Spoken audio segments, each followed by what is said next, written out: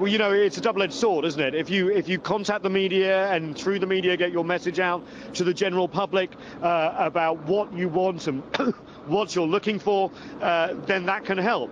Or do you keep it to yourselves within the investigation and pursue lines of inquiry and have a potential element of surprise? This is what happens on any big manhunt.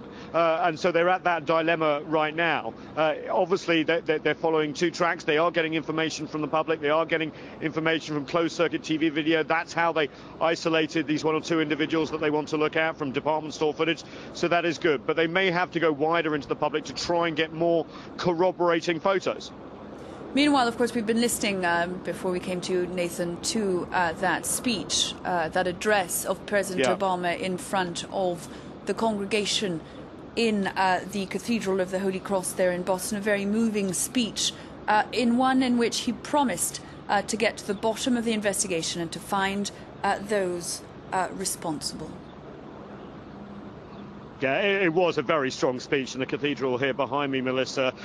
You know, it was Obama at his best, if you like, trying to take the positive out of all the negativity, really paying tribute to Boston's spirit, to Boston's heart, state of grace he used, and also paying tribute to the fallen, you know, really in a very poignant way, and also said, we will run again.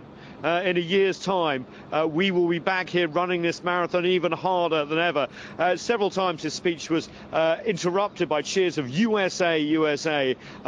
This is all the metaphor of the marathon, getting up and running, not being sidelined by negative events, really was the powerful message in this speech. But you're right, he was very strong on the fact that he called whoever did this small and stunted persons or people, and that you will face justice. And this is not who America is. It's about building things, he said, here in Boston and elsewhere, not about blowing things up.